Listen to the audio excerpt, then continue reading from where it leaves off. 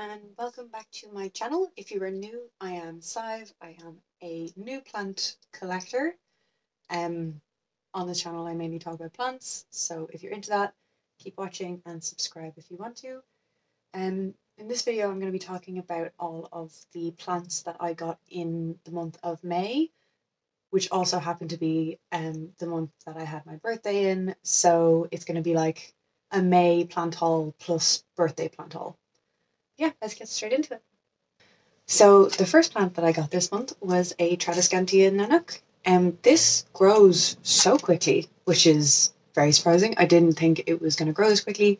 I thought it would need like an adjustment period to get growing, but no, instead it just kind of like, as soon as I brought it home, it just shot out loads of new growth, which is great. It has loads of kind of new ones popping out in here. It was just these four, and they were maybe this big, all of them. It's also, all the roots have come out on it, which is great. Yeah, if you want a fast growing plant, get a tradescantia. It's great. The second plant that I got in May was the Hoya Crimson Queen, Hoya carnosa. I was really scared to get a Hoya just because I heard that they can actually die kind of easily if you don't know their care needs. This so far hasn't died. I did get it at the start of May, and it is now the start of June. But it's also grown a little bit. I kind of want to stick it on a little trellis and have it like kind of going up in a cute little way. It is a very pretty plant, and I'm very excited that I own it.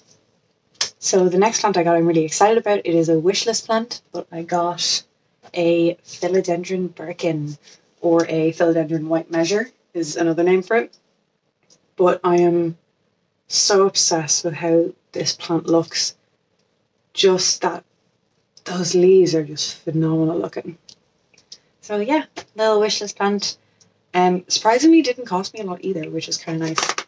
Like, it's not a very expensive plant anyway, but I just thought it would be more pricey. But it has loads of new leaves coming up. Since I've gotten it, it has produced 4 new leaves. So that's kind of handy. And so pretty. So the next one I got, which I'm very excited about, is a monstera deliciosa. I've wanted one of these for a while now, and when I got it, this was the newest leaf, and it only has one little tiny hole in it. And then this leaf had one fenestration, and that was it. And I was like, oh, it's going to take a while for me to see any nice fenestration. And then in my care, it popped this out, which has 5 fenestrations, which I was very surprised about it. It is in my east-facing window, so it gets a good amount of morning sun, and I think it really likes it there, so I'm going to leave it there as long as humanly possible until I have to move, and that is it. It stays where it is. It likes it, not changing it. So the next 4 I'm going to show you were gifts that I got from my boyfriend for my birthday. He ordered them all online. So the first one that he got me was a ZZ Raven. This is also a wishlist plant, which I'm really excited about. I wanted the Raven over kind of the original ZZ just because I love how dark the leaves are. They're so cool looking. But yeah. And it came in good condition. It was a lot bigger, but I separated it into 2 different plants. I have one in my room, and then I have another one in my sitting room. And it's just very pretty. And I like how dark it is. So the next plant I got from my boyfriend for my birthday was a lemon and lime philodendron. He just got me loads of plants off my wish list, which was kind of nice. I'm very excited that I have one of these because I just think they're really pretty. I already have a neon pothos, so now that I have the lemon and lime philodendron, they just look so pretty. They're in like opposite sides of my room, but they look really pretty together, which I'm really excited about. But yeah, so I got a new little leaf that came out. I think this is a new little one as well. I'm very excited to see this one grow and get big.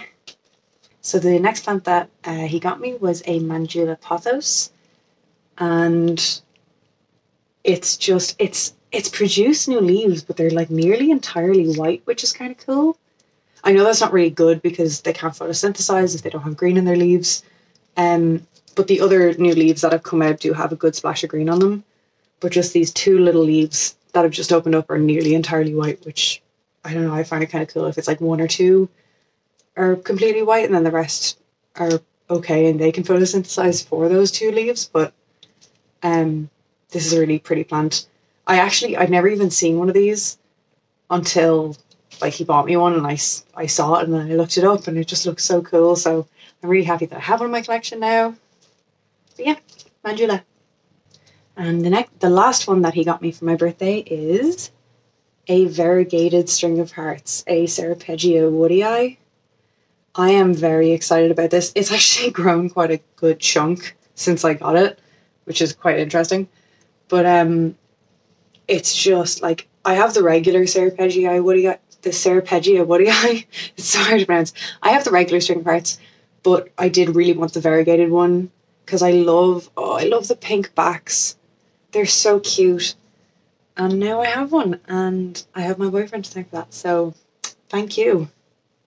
And the last plant that I bought for myself for my birthday is actually an alocasia zebrina. This is such a beautiful plant. The stems on it are just so pretty. It opened this new leaf. Like it was unfurling when I bought it, and it opened it and it's so much bigger than the rest of them, which is kind of cool. I have an alocasia poly and it's been doing well, so I think I'm okay with alocasias. So I've heard it can be kind of finicky, like alocasias in general can be kind of finicky with their care needs. But from all the research that I've done, these ones, the zebrinas, kind of like to not be on the drier side, but when in doubt, underwater, because they can get root rot really easily. Same with any alocasia, they can get root rot quite easily. So it's just kind of best to err on the underwatering side rather than the overwatering side with alocasias. And super high humidity is key, from what I've noticed. I only have 2 alocasias. I am not in any way like an expert on them. Not a hope in hell am I an expert on alocasias. But so far, the 2 that I have been doing quite well. I have them right beside my humidifier, like smack bang, they are getting hit with the humidity. And they seem to be enjoying it. They seem to be doing quite well. So yeah, that is all the plants that I got in May 2021 and also for my birthday. I hope you enjoyed. If you have any questions, just throw me a comment. Feel free to like and subscribe. It would be much appreciated. And thank you. See you later. Bye.